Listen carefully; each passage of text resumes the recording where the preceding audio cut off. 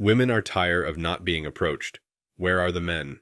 Oh, I tell myself I'd rather be alone than settle. And I'm a little worried the universe is like, okay, bet. Yep. We can make that happen for you. Deal. Enjoy raising kids alone. Stop saying stuff like Enjoy the rest of your life by yourself. Your idea. Yep. Simply put, if a man tells me that he hates women, I know that he's dangerous. If a woman tells me that she hates men, I know it's just because she's been emotionally done wrong. Right. So no, I don't care if a woman says, I hate men. In fact, I encourage her, you should hate men. Right. Okay? But if a man hates women... Okay, I have a genuine question for dudes. What's that? So, I was talking to my therapist about dating, which sucks, I think, for everyone. But I don't want to do it anymore. And so I told her I have the unrealistic expectation that somebody's just going to walk into my life and it will make sense. Like, not that my life will make sense, but, like, I'll like that type of thing. And I won't have to go through this dating mess because it's not for me.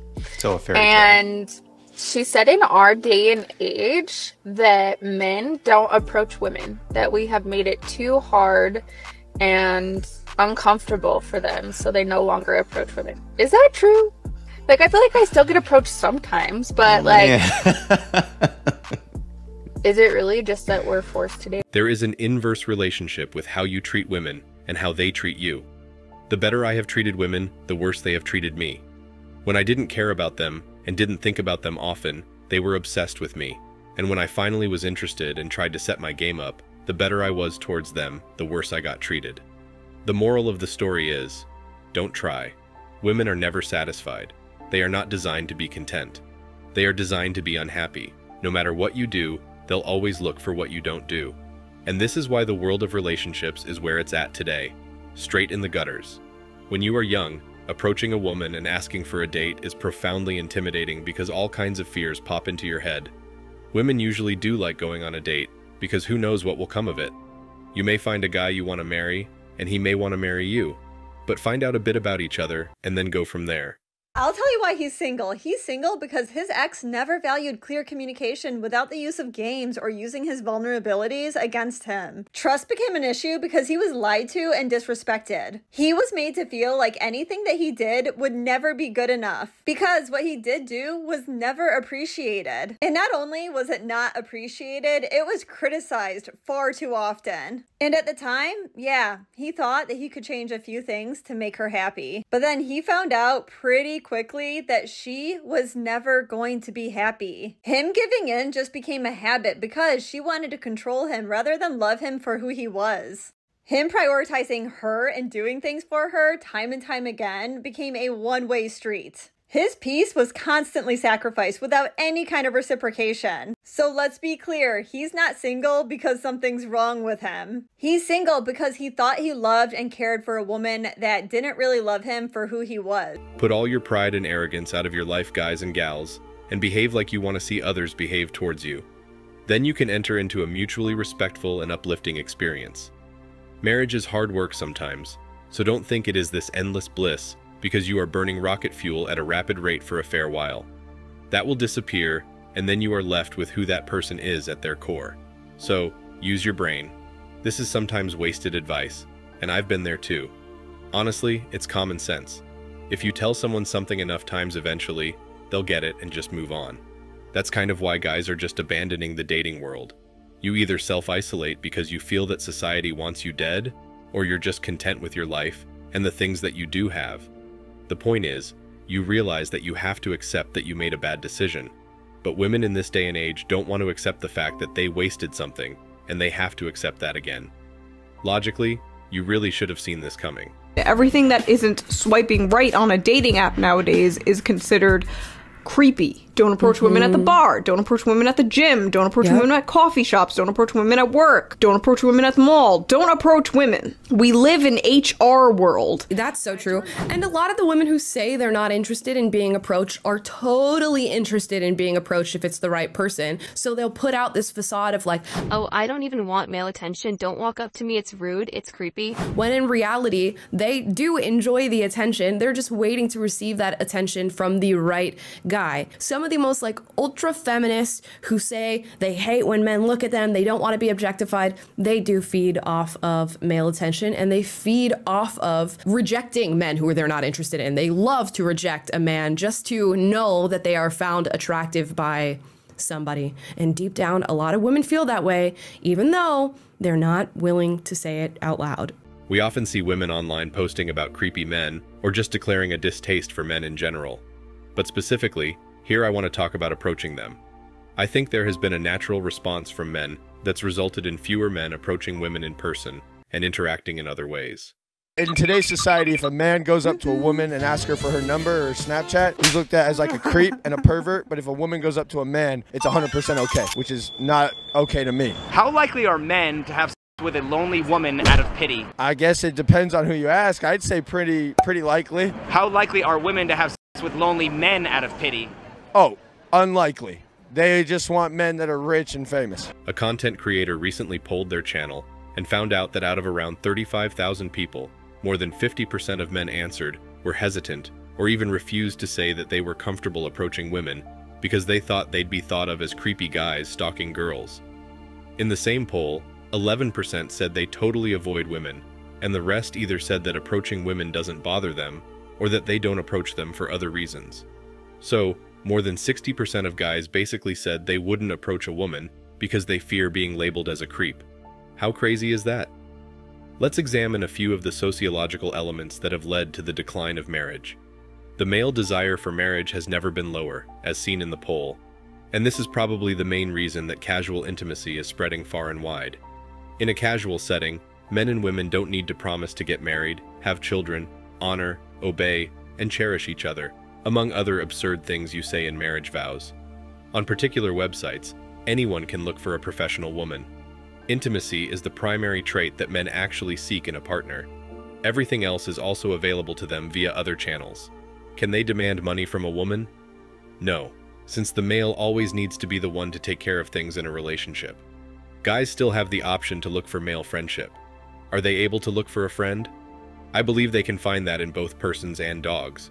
Therefore, truthfully and without offense, what men desire from women is what's down under. Women are failing men. Ladies, the reason that no man is approaching you is because of you, not them. I did the dirty work and asked men why they were afraid to talk to you and got over 5,000 responses. And there was definitely a common theme. Let's read some. I would say fear of rejection and being humiliated in front of everyone. I am not worthy enough to talk to women. I just have nothing to offer them except boring, normal life. Rejection paralyzes me. Current culture feels like I will be perceived as a creep for talking to a girl I don't know. Mostly it's the fear of rejection, like I'm bothering them somehow. Rejection maybe. Ending up on TikTok if you get my drift. Worried about being judged for not meeting the woman's appearance standards. So to the ladies, do better. The environment that you've created for men is only leading to the singleness that you continue to complain about. And to the men, maybe knowing that these responses were a trend amongst 5,000 of you is a bit reassuring if anything. Guys are afraid women will make a scene if they're approached,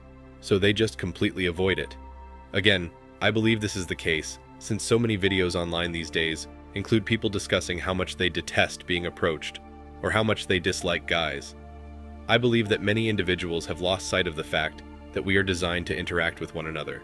So, the shocking truth is that it's women's unwarranted behavior that has led to guys not approaching women, and I think that really needs to change.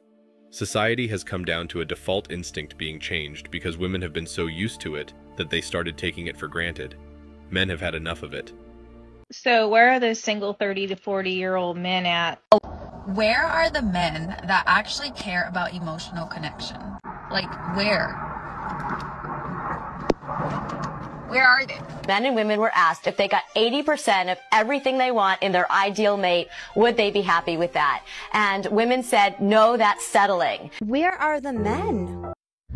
You can call me a simp, whatever you want, but look at that woman! Where are the men? I'm here, but you can't. No wonder men are careful.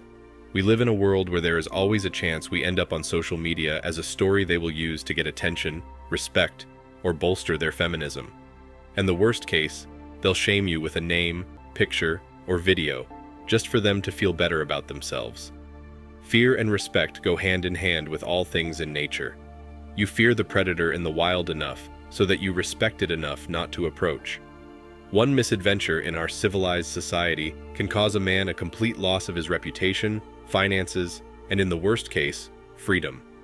Being angry at the predator is irrelevant because it is in its nature. Online dating is a vicious cycle. Men spam women so women miss good possible matches, which makes men spam more. It's a crazy cycle.